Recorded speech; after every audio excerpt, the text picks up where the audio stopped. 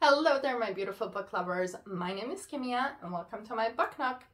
Today we are going to talk about a series that has been talked about so much on BookTube, BookTok, Bookstagram, your bookstore, any book club. It has been like, just at the top of the list of like almost everyone.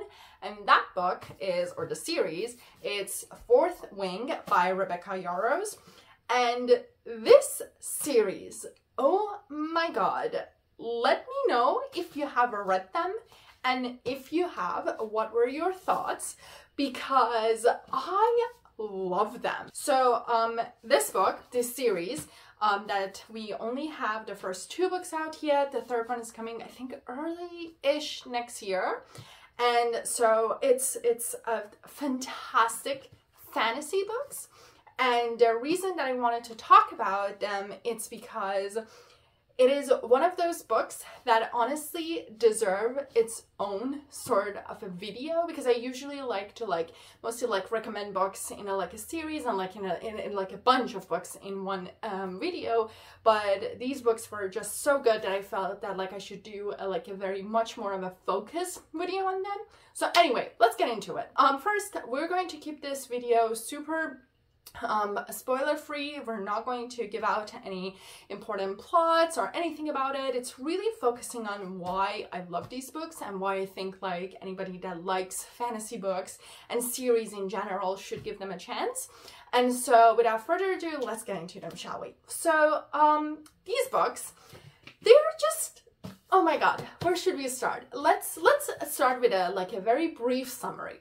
So these books are focused on Violet.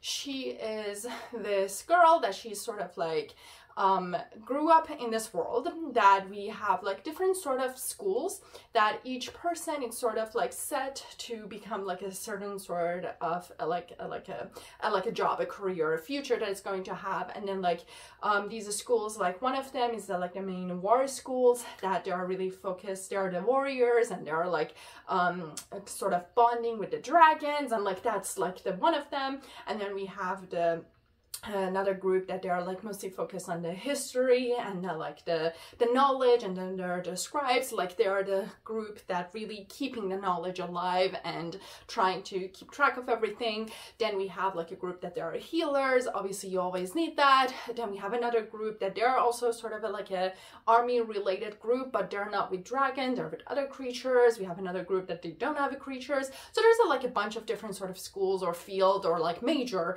that each kid in this world is sort of ending up with, and they're they pick where they want to go based on what they like.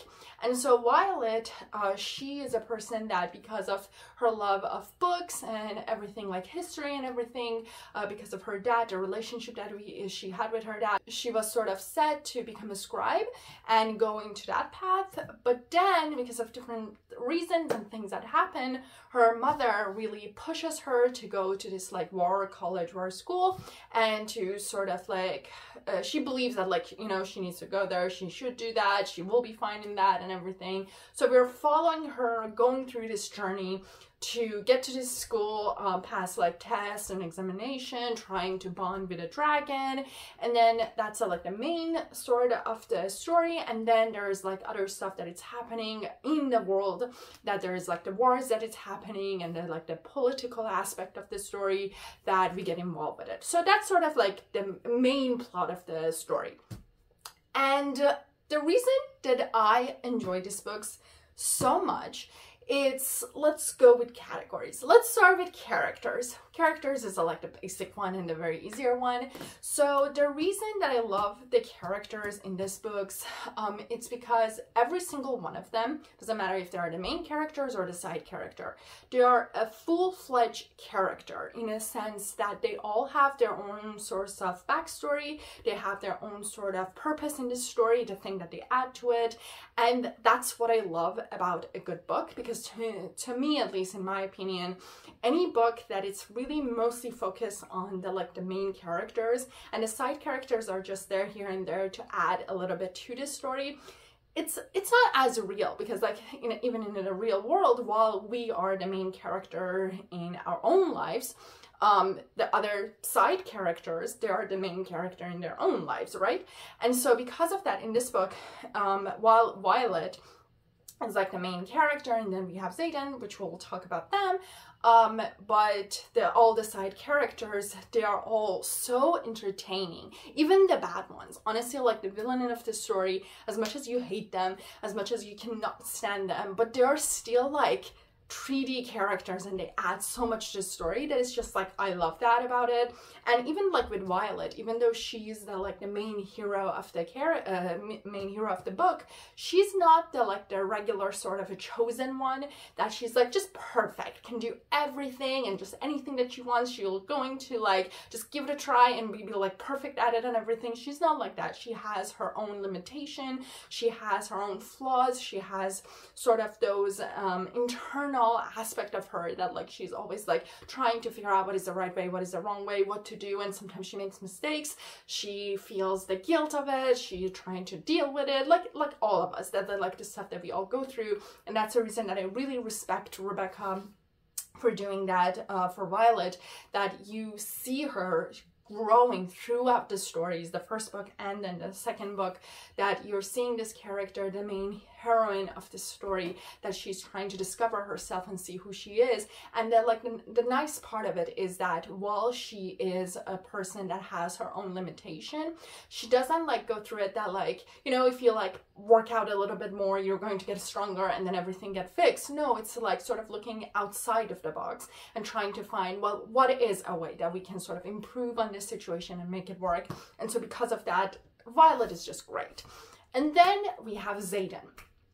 And Xaden, it's chef kiss. He is so good. I love him because he is the main male character that has this hard sort of a shell, but inside he is this mushy, lovable, like a golden-hearted person that is really like stand for what he believes, for the people that he believes in, and the people that like he loves and he cares about, and he does anything that he can to protect them, to be there for them, to support them.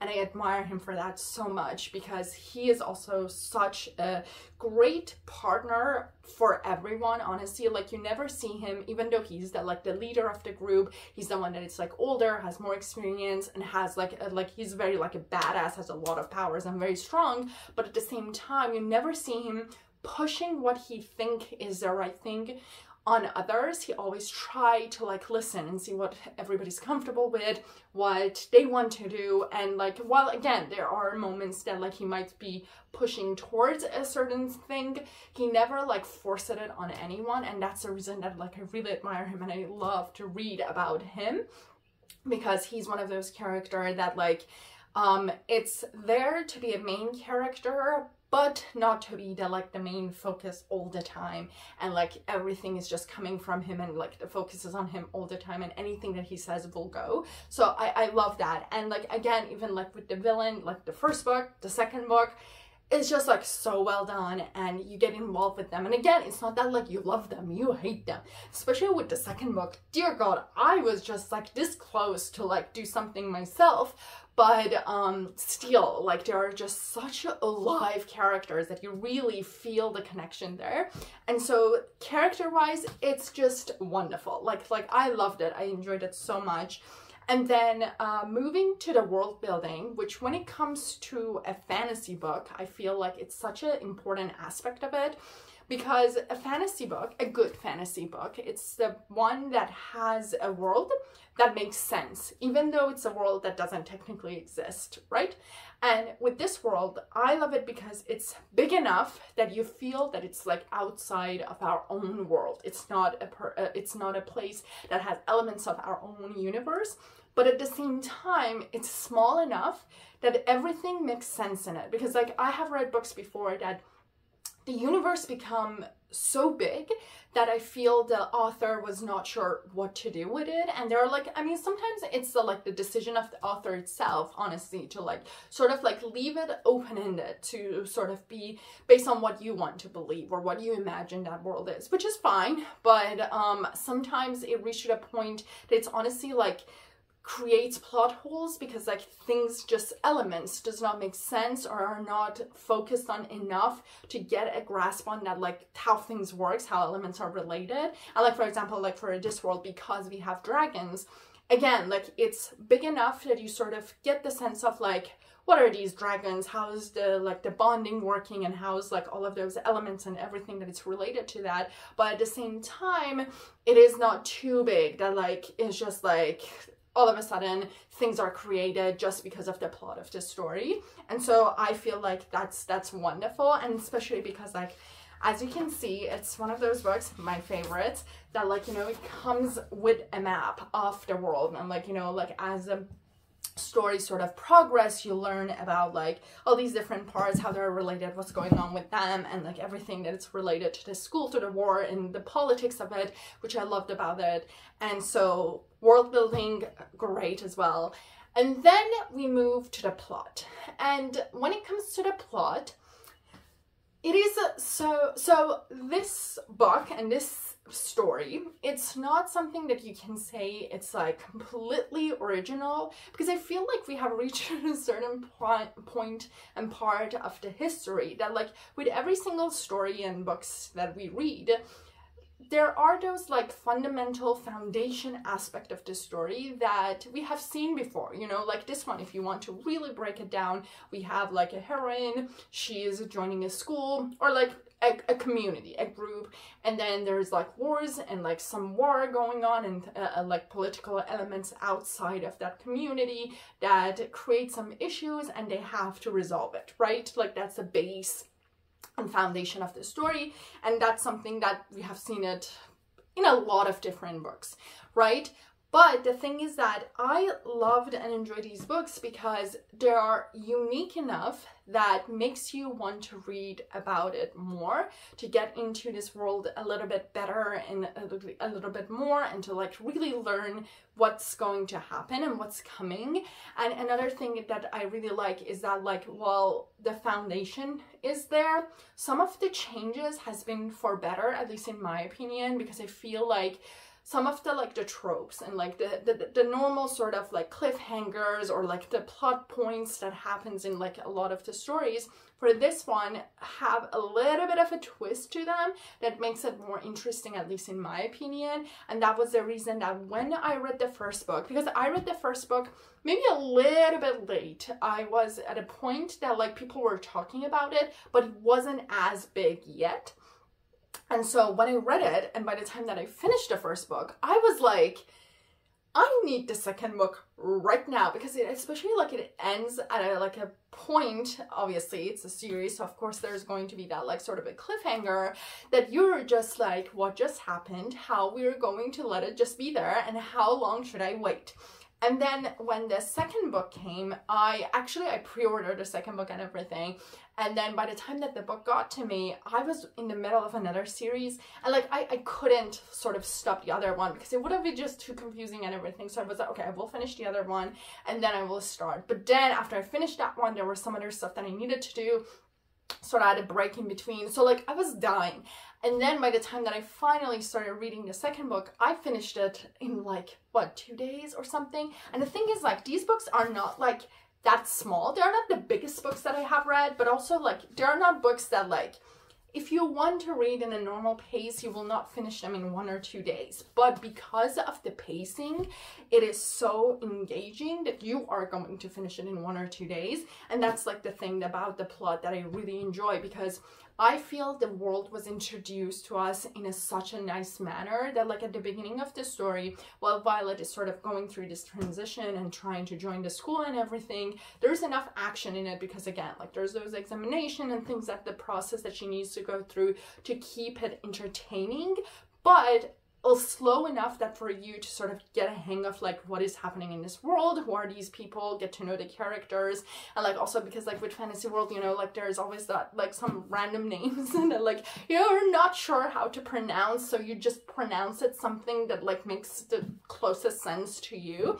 And so like it is slow enough to get used to all of those things, and then by the time that he hit the like the climax of the story, then everything is happening. But again, it's not too fast for you to be lost, especially because the foundation has been started so strong that you are there, you know what's going on, you know who's who, what's going on, and how they're connected, and then like everything is happening, so like your reading is like super quick and you're just trying to see like what is going to be next.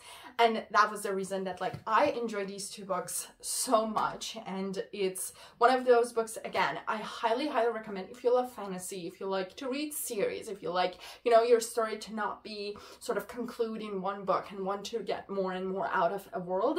I highly recommend these books because they're entertaining enough to honestly keep you at your seat, to sort of like sit and just read it till you see like it's super late and you have to go. And then even then I sort of got it happen to me, like I was like just one more chapter, and then I was like I really need to sleep. But it's like that. And so I highly recommend to give them a try if you have not read them yet. And if you have read them, I am very curious to know how you like them, if you like these as much as I did, if you enjoyed them, and especially when it comes to like characters, to the plot, to the world building, if there are things that you feel like have been done right, have been done wrong, if you, because like it's one of those books that some people didn't like it or like it as much. Even some of my friends, they were like, oh, it was okay, and I was like, no, please don't say that. But still, I'm very excited to hear what were your thoughts about this book.